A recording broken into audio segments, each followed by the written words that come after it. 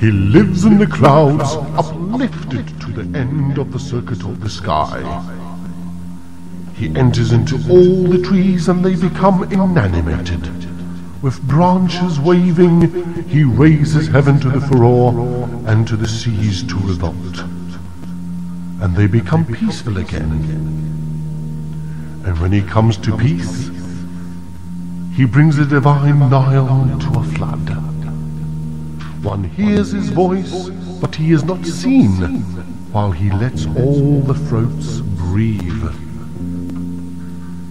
He strengthens the heart of her who is in labour, and lets the child from which it henceforth came from her live.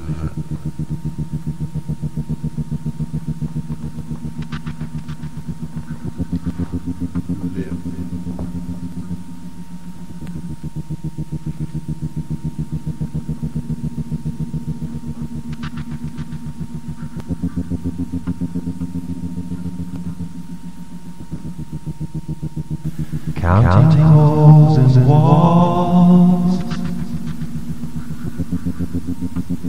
boring it may seem, but finding what lies behind the cracks, things that lie unseen. Look at all those yesterdays. Time has passed by. Look at all the better ways, the way we live our lives.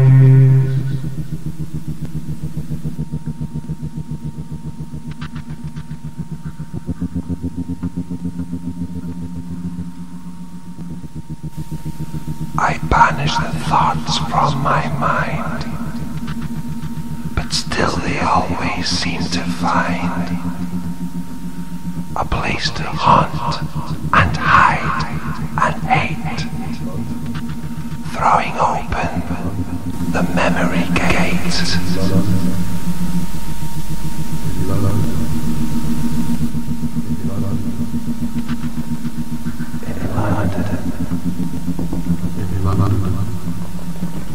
In London and southern England, white Christmases have become rare, almost extinct.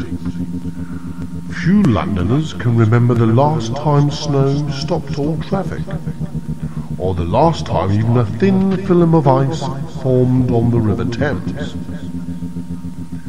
Yet in Charles Dickens' day, blizzards were commonplace, and 300 years ago, the Thames froze so solid enough to support not only crowds of people and vehicles, but fires for roasting whole oxen.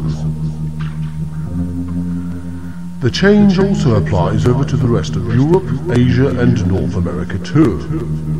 From 1430 to 1850, weather in the Northern Hemisphere was so severely cold, so much so that the entire period has become known as the Little Ice Age.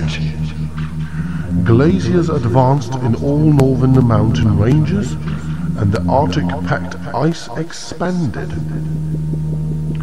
High-altitude forests died, along with the vegetation, until recently, climatologists tended to think of this period as an anomaly, merely a small kink in the graph. The main trend, surely, was towards a warmer climate.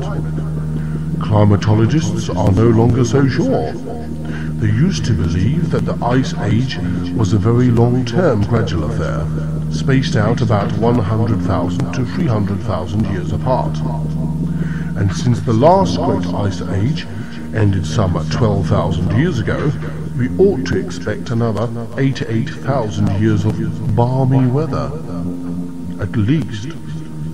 But in 1955, an ingenious University of Miami geologist, Dr. Cesar Imelari, declared new evidence that began demolishing the old theory. Instead of 4 ice ages, he found 7. instead of 100 years of warm intergalactical change between them. This was known as the Little Ice Age.